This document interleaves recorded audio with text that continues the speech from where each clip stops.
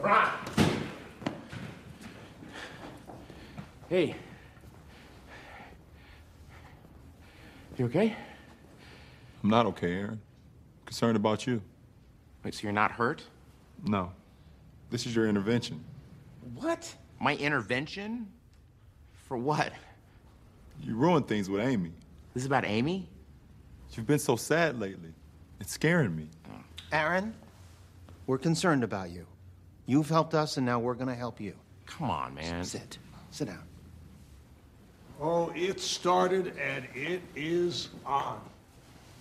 I'm sorry I'm late. Did I miss anything?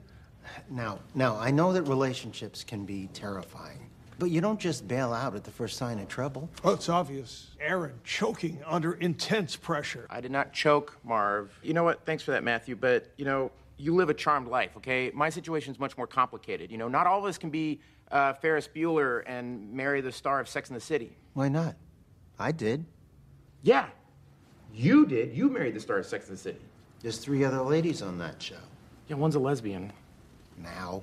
Matthew, it's not helpful. We want him to stay with Amy. Look, if he's not happy and she's not the right one for him, then obviously it's just not meant to be. Sometimes the right person happens to be sitting right in front of you. Chris Everett hitting on Aaron hard. Chris, don't hit on Aaron. LeBron, don't be a cockblocker. Everett is still at it, and frankly, it's making me uncomfortable. You know what I think the issue might be? You're probably focusing on her problems instead of looking in the mirror. Aaron is playing the blame game. Thank you, Marv. I bet you're not the easiest person to have a relationship with. Broderick cutting deep with his insights. He is on fire. His best work since War Games. You guys don't understand. I tried.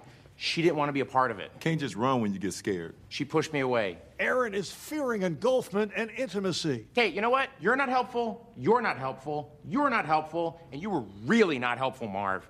Really not helpful. Marv Albert apologizes. All right. Oh, wait a minute. No, wait, Aaron.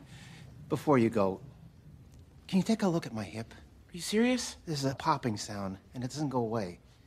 Yeah, when I walk. Anytime I walk. I can hear it. I'll see you at the office, all right? Bye. Aaron! Bye, LeBron. Aaron! I thought you said he would look at my hip. Yeah, if things would have went better.